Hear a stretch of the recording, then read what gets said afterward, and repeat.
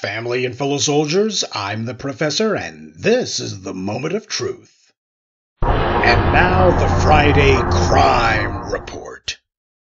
My original crime report that I was going to do was about this hostage situation in Tennessee a few days ago, where the police were shot by these two sibling suspects, but they killed them rather than arrest them.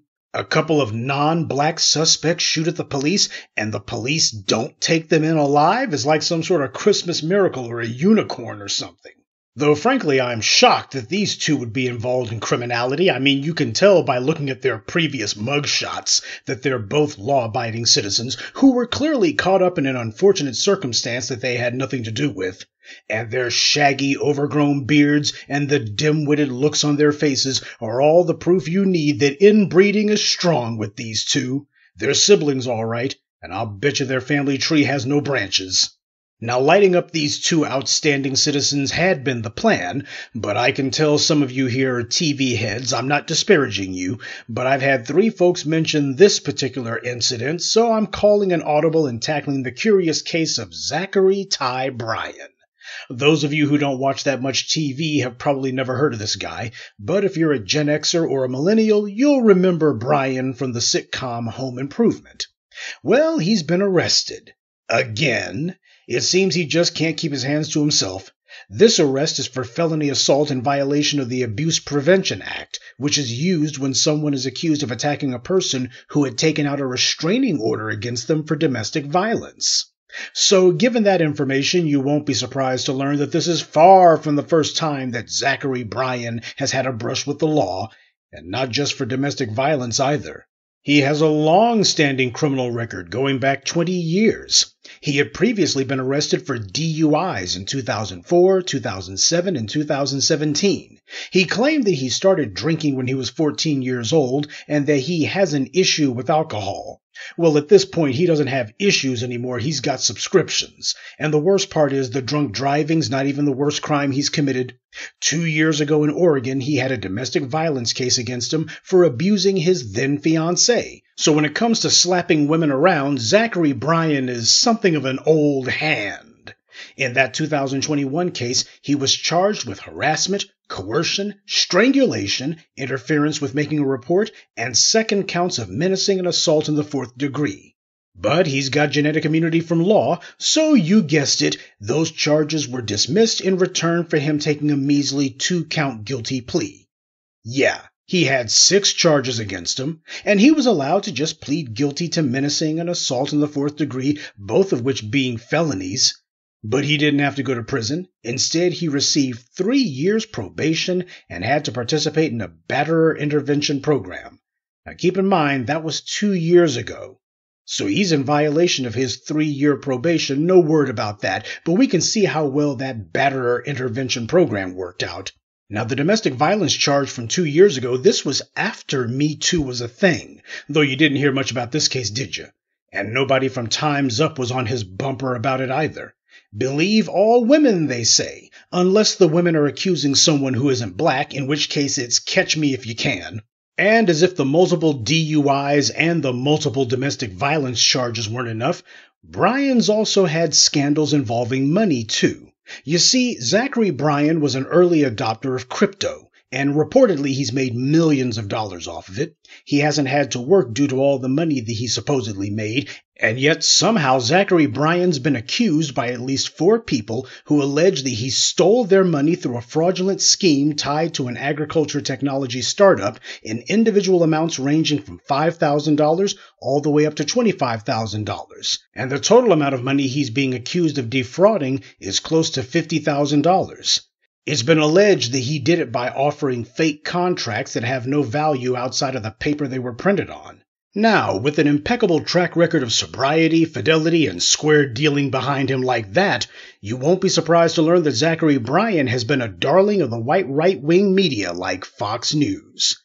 He loved to go on there and rail about how conservative he is, and the hypocrisy of Hollywood liberals, and how all these celebrity elitists are alienating the rest of America. Did I mention that this guy is not only a Hollywood celebrity, he's also a crypto millionaire? This guy is the quintessential celebrity elitist. He drinks and gets arrested for DUIs but never goes to jail. He gets into domestic violence beefs but doesn't go to jail. And yet he's whining about elitists? Talk about no self-awareness. And if Zachery Bryan's self-pitying gibberish sounds familiar, it should, because he repeats the same talking point as another home improvement star, the guy who played his father on that TV show, Tim Allen. The apple doesn't fall far from the tree. Tim Allen has been kissing the white rights behinds too and doing the whole Hollywood liberal elite shtick. He's been a conservative shill and doing all his high and mighty crap too. He used to praise Donald Trump, saying that he liked that Trump ticked people off. And like Gina Carano, Tim Allen's also tried the pathetic lie that being a conservative is like being in 1930s Germany. Very ironic he would say that. He's right, though not in the way that he means. Because like most conservatives, Tim Allen's never actually bothered to read a history book. In the 1930s, the Nazis destroyed their own parliament building. In 2021, Trump supporters laid siege to the Capitol and desecrated it. This is why the white right hates history books, because it exposes who and what they are. People like Tim Allen were the ones who turned Germany into a living hell 100 years ago. People like Tim Allen were the ones who tore up the laws in the hopes that they could shut people up. And as always, the people destroying the country blame the individuals who they attack. And these celebrity conservatives who love to rail on about Christianity and small-town America values and middle America, who always have a good lecture at hand talking about personal responsibility, as soon as you ask them about people like Zachery Bryan and his problems, all of a sudden, well, we can't judge. The personal responsibility lecture goes straight out the window. So it's do as we say, not as we do. Their empty moralizing and sermonizing applies to everyone, except themselves. See, these white right-wing celebrities like Tim Allen and Zachery Bryan love to whine about how Hollywood isn't Christian enough, or isn't enough like middle America, because pretending to be down with small-town values makes these conservative celebrities feel connected to real life, even though they don't live in any of these small towns and wouldn't go there in a million years. It's the same reason white celebrities on the left love to pretend to care about certain social issues. Both of them draw from the same well, and they do it for the same reasons. But when the conservative celebrities do it, they're particularly obnoxious because they're whining about the very place that they chose to work in. And they also complain about how it's so immoral and undermines American values, and yet they also gripe nonstop that they can't get any work in this immoral industry because of their politics. So they hate the values of Hollywood, and they hate the personal politics of their colleagues in Tinseltown, but they also resent that they're not able to get more work in an industry they have contempt for, and that they're being deprived of the chance to work with these moral hypocrites who they can't stand. They also complain about how terrible it is that they can't express their political beliefs, while at the same time complaining that Hollywood leftists need to shut up. Sounds like they're the ones being the hypocrites, but then again, why not? It's not like they're going to be made to pay a price for it. Zachery Bryan has already pleaded guilty to 2 felonies for domestic violence, but he didn't serve a day in prison, and the white media treats it as a non-story. Meanwhile, Jonathan Majors is being raked over the coals for one charge, which he's still fighting in court. Nate Parker's still being demonized by the white media for a false rape charge, even though he proved his innocence in court in the South with an all-white jury. Meanwhile, you have Zachery Bryan pleading to felonies about abusing women, and it's not a big deal. Danny Masterson was convicted on 2 counts of rape. Bill Cosby never was, but guess who got all the headlines, though? And as for sentencing, well, we're still waiting to see how many years Danny Masterson will actually get. Also, we're still waiting for the Surviving Danny Masterson series on Lifetime, which I think is scheduled to debut somewhere between the Surviving Woody Allen Lifetime series and the Surviving Roman Polanski series, and the We Need to Talk About Louis C.K. special that Kamau Bell's putting together.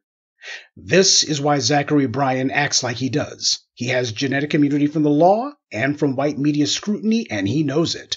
So don't expect this moral failure to learn anything from this latest arrest, because with a record going back at least 20 years, it's safe to say nothing will get through that cinder block on his shoulders. He's been getting in trouble with the law for 2 decades now, and it wasn't his fame that got him off the hook. It's the two-tiered racist injustice system that gives genetic immunity from the law based on skin color. Money, fame, and white privilege are a lethal combination. Zachery Bryan's living proof of that. For all his phony moralizing, he refuses to see that he's no better than the very liberals that he whines about, and in a number of ways, he's actually worse. A shame that nobody can talk sense to this reprobate, because what this star of home improvement needs is a hell of a lot of self-improvement. And that's this week's Friday Crime Report. Keep your eyes open and stay on alert, because there's a lot worse criminals out there than the ones the white corporate media chooses to show you. Good day, and be one. I'd like to take a moment to mention some of our contributors. Bounds of Prosperity, Edmund Ramsey, Harold Simpson, Alice Ransom, and Gregory Franklin. Salute to them and thank you to everyone for listening, liking, and sharing this message. Black empowerment only exists because of you.